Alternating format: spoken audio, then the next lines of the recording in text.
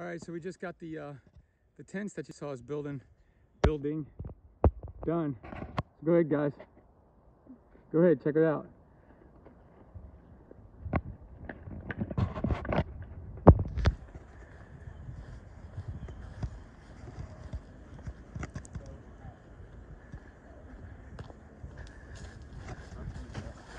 Here it goes.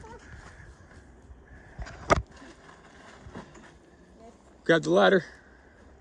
Hold the ladder for the next guy.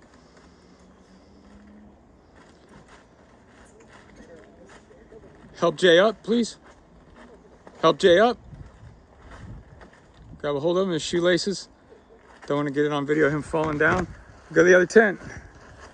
What do you think, guys? That's, I got to get up there, man. Here, take that, would you?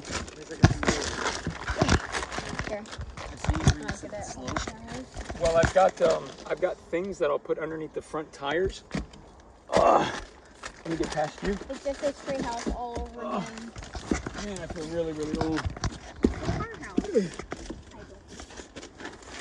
So what's cool about this is up here, because it's kind of hot. Go ahead and take that zipper down. I'm gonna put ramps up underneath the front so it levels everything out. I'm in the process of making that.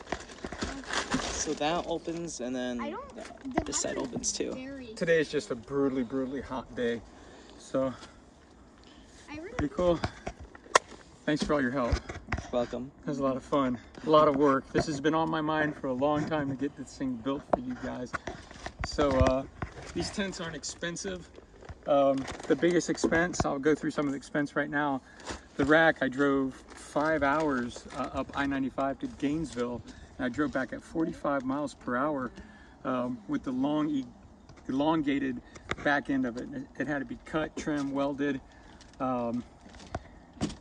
piano bolts up underneath, a lot of work. The wood down, the veranda board, probably about $300, $400 worth of veranda board down. I think there's 1, 2, 3, 4 sheets. I'm not sure.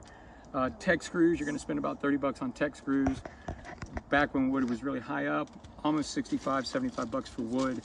So I would say I bought the rack for 300, 400, 700, 800. So for right now, about $1,000, under $1,000. In fact, I'm pretty positive, way underneath of $1,000. You got yourself a dual tent overland build.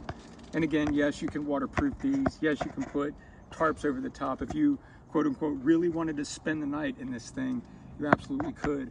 But I mean, man, look here. We just put 2 lightweight, 5, maybe they feel like they're like under 5 pounds when they're out. And right now, that's just solid sweat just from putting this whole thing together. That sun beating down right now is just brutal.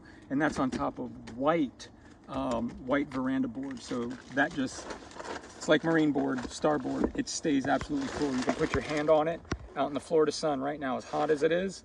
And am I telling the truth, Landon? Put your hand on the board, right between the 2 tents. Is it piping hot? No. It's nice and cool, right?